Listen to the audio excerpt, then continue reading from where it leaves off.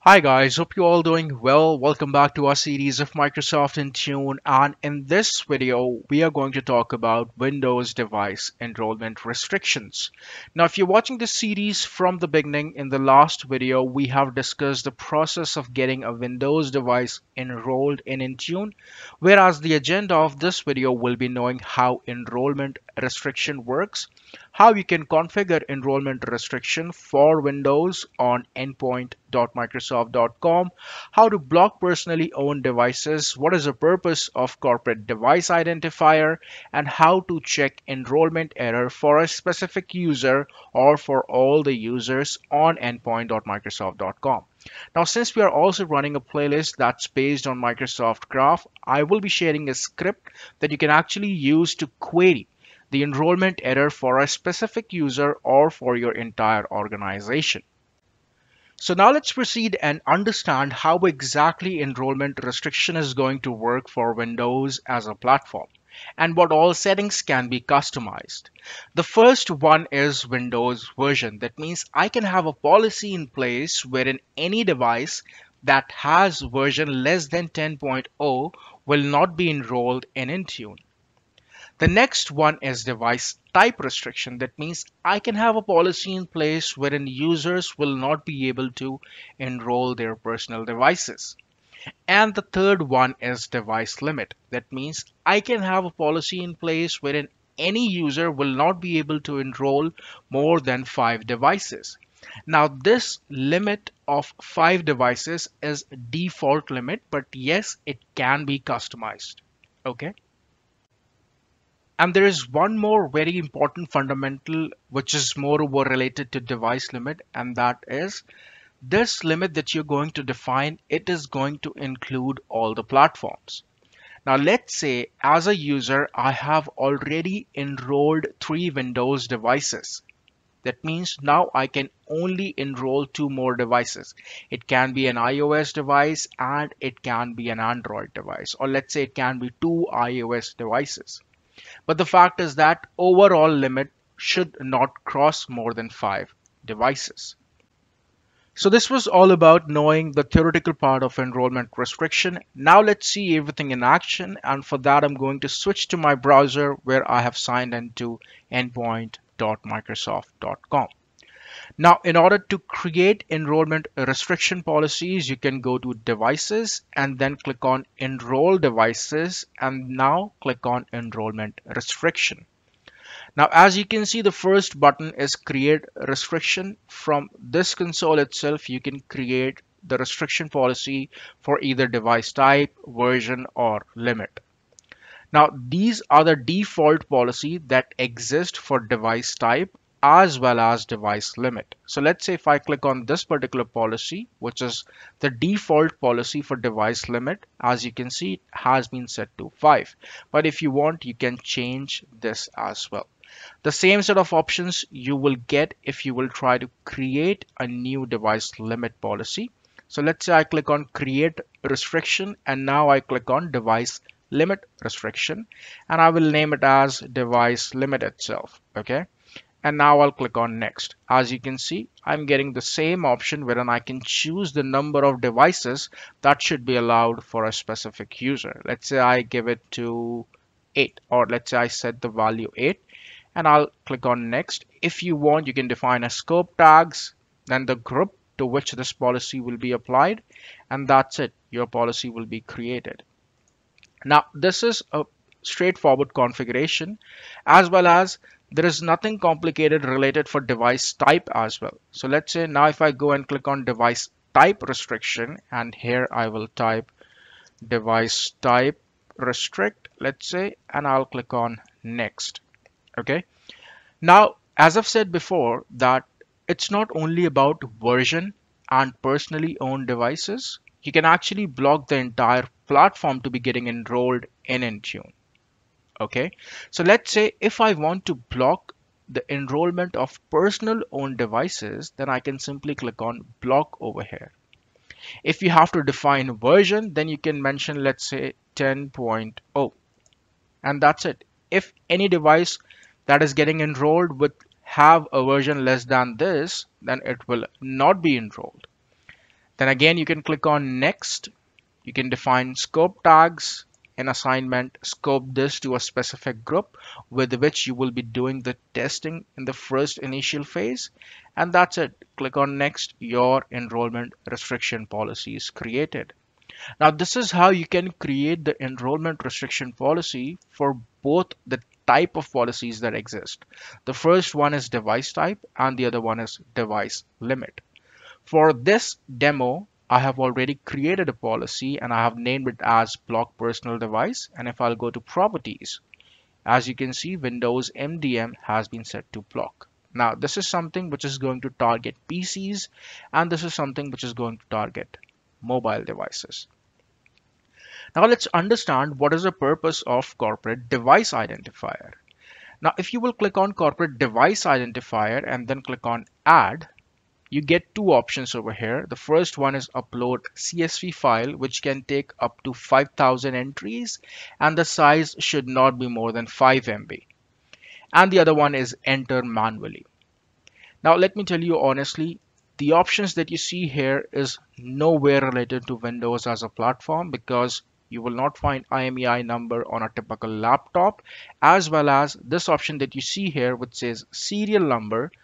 It is set to Android, iOS, and Mac only. Okay, so this section typically will not help you to create any exceptions for Windows as a platform. But corporate device identifier is the section wherein you can add the IMEI number of a device or serial number of a device, so that once that device starts enrollment process, it should be treated as a corporate owned device. Okay. That's the purpose of corporate device identifier, but in Windows or for Windows, it doesn't make any sense. Okay, so I'll close this, and as of now, what I have done is I have created an enrollment restriction policy, which is going to block the enrollment of personal devices. Now, in order to reproduce the issue, or in order to showcase what exactly this setting is going to do, what I will be doing is, as a user, I will be enrolling my personal device with automatic enrollment method, and let's see what experience we get, whether the device enrollment gets blocked or not. So for that, I'm going to switch to my machine, which I will be enrolling by Azure AD, joining it to my Azure AD. Okay. So this is my machine and the host name is enroll. Okay. If I go back to my browser, there is no such device that exists which has a name like enroll. So if I'll go to Windows, you can see there is no as such device that exists. In fact, there is not even one single device for this particular tenant. Okay. So now I'll go back to my device. Okay. I'll click on settings. I'll click on access work or school account, and then I will click on connect. Now this user with which I'm going to Azure AD join my machine is Intune licensed. Okay, so now I'm going to type pim@conceptswork.com and I'll click on next, and then I'm going to type my password. Now the expected behavior is that I will get a prompt which will say that this device is getting joined to Azure Active Directory, because once this join is completed, then only the Intune policies will get scoped.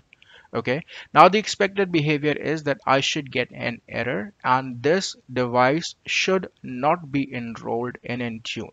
This is the expected behavior, and as you can see, I'm getting an error which says that this feature is not supported, contact your system admin. But as you can see, that this particular error code or this particular message that I'm getting is not letting the user know that your personal device has been blocked as per the enrollment policy. Now the question comes where you can check this information. So for that, what you have to do is you have to go to this option which says monitor, and then click on enrollment failure, and then click on select user and select that particular user with which the enrollment has been failed. You can click on select and you will see that this particular device enrollment is failed, or the last attempt by this user has been failed, because the user is trying to enroll a personally owned device. But now the question comes, what exactly is happening under the hood, or why does Intune blocked the enrollment of this particular device. Okay.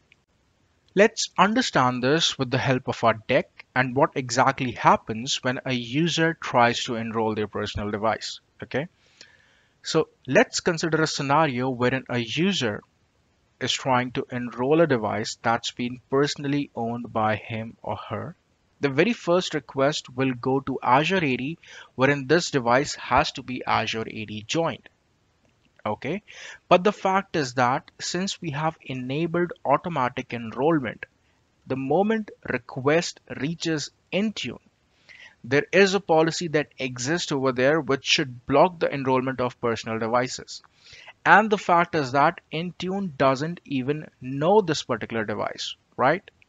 Because that IMEI section and the serial number section is something which is not even applied to Windows as a platform. So in this case, what will happen? This device enrollment will get blocked. And since it has been blocked by Intune as a service, the device object will not be created in Azure Active Directory. Okay, and that's exactly what happened with us as of now when we try to enroll a personal device with the help of my user, which is pim@conceptswork.com. Okay, so as I've shown you before that I got the option wherein there was a button I can click and which was joined. That means the next step is the device gets joined to my Azure Active Directory. But let's go ahead and see whether there is any device that exists here or not. And as you can see, there's no enrolled device here.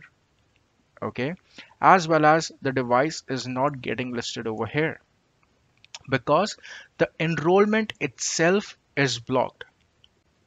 But now the question comes that what exactly is the purpose of this particular feature, or how I can get this feature rolled out org-wide, because there are certain implications of implementing this feature as well, and let's understand those first.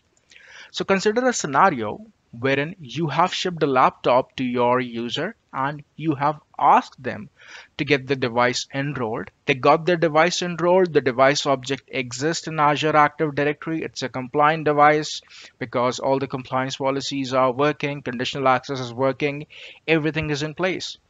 And the same device will be used by user if he or she is in the office or working from home. Okay. Now let's say the user is working from home and in between you have created this policy of blocking the personal devices. Okay. And let's say for some reason the device was not functioning as expected and the user got that device unenrolled from Azure Active Directory as well as Intune. That means when I will unenroll a device, the device object will get deleted from Azure AD as well as Intune. Now the question comes that this user will not be able to enroll this device again because you have a policy in place which says block personal devices. Now the first thing which this user will do is to call help desk and get this issue fixed. Now the question comes that if you have created this policy for your entire organization, your help desk team will also not be able to fix this issue. Right? Now, the reason behind that is as a user, when they will try to enroll this particular device, they will also not be able to enroll because these help desk users are also scoped for the same policy. Now, in this case, there could be two scenarios to get this issue resolved. The first one is exclude the help desk user from this policy, but that is not a secure solution. That means in this case, you are giving your help desk user the privilege to enroll their personal devices. And the other one is get the help desk user accounts added to a feature called Device Enrollment Manager. Now, this feature of Device Enrollment Manager actually stamps a value of corporate owned device while the device is getting enrolled. So even if you have a policy in place which is going to block personally owned devices or for the devices for which Intune doesn't have any reference, you can use Device Enrollment Manager accounts to get them enrolled. And this will be the entry point of our next video. Now let's cover the last part which is pending for this video, and that is checking the logs with the help of script. Okay, so I have written this particular script which is going to query Microsoft Graph endpoints, and running this scripts require this particular permission, which is device management managed device.read.all and user.read.all. Now, as for most of the scripts that we have covered before, it is typically going to request an access token. It is using client credential flow, and at this particular section, it is going to query the events for all the users, and at this particular section, it is going to query the events for a specific user. Now, I will be sharing this particular script in the community post as well as in the description section. But if you want to know how I have written this particular script or any script that is existing on our channel or that exists on our channel, try considering joining our channel, because there is a playlist that exists over there named as Microsoft Graph Scripts, where I cover everything related to the scripts that I show. Okay. So let's run this particular script now and see what all information we are getting. So the first prompt is to enter my tenant name. I'll enter my tenant name, and as you can see, an access token has been requested. Now the script is asking me that whether I want to query the enrollment failure logs for all the users or for a specific user. So what I'll do, I'll type 1 because it says type 1 for all users. Let's see what all we get. So as you can see, I'm getting the event failure logs for all of my users. But now let's say I want to query for one specific user. Okay, so what I'll do, I'll type my tenant name again, and now I'll type 2, and it is asking me to enter the UPN. So this was my user with which I tried enrolling the device, and as you can see, this action cannot be performed because the user tried enrolling a personal device. So let's talk about a quick summary of what all we have discussed in this particular video. We have discussed about enrollment restriction, how to configure enrollment restriction, how to block personally owned device, what is the purpose of corporate device identifier, and the script that can be used to query the failure logs. In our next video, we are going to talk about device enrollment manager accounts. Now, if you think that this channel is helping you to learn anything new, please feel free to subscribe and share this video with your technical community. Thank you so much. Thanks for your time.